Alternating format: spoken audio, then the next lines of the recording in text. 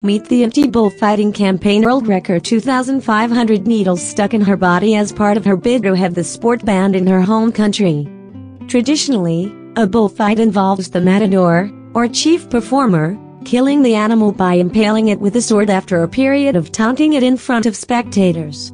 But Fanny Pachon, 35, who considers the sport barbaric and cruel, is determined to get it banned in her home nation of Colombia, where she still lives.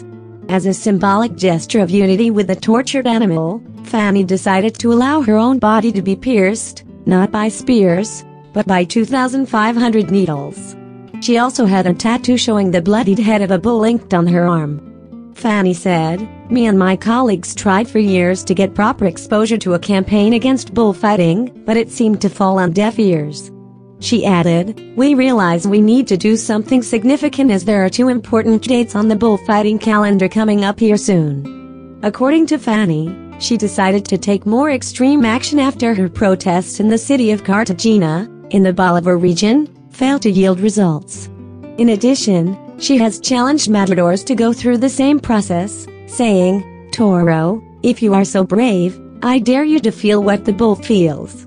The needle protest was carried out in front of the city hall, where a petition had earlier been submitted calling for a ban on bullfighting. Colombian media say Fanny has broken the Guinness World Record for a person with the highest number of needles in her body, as the previous holder managed 2009.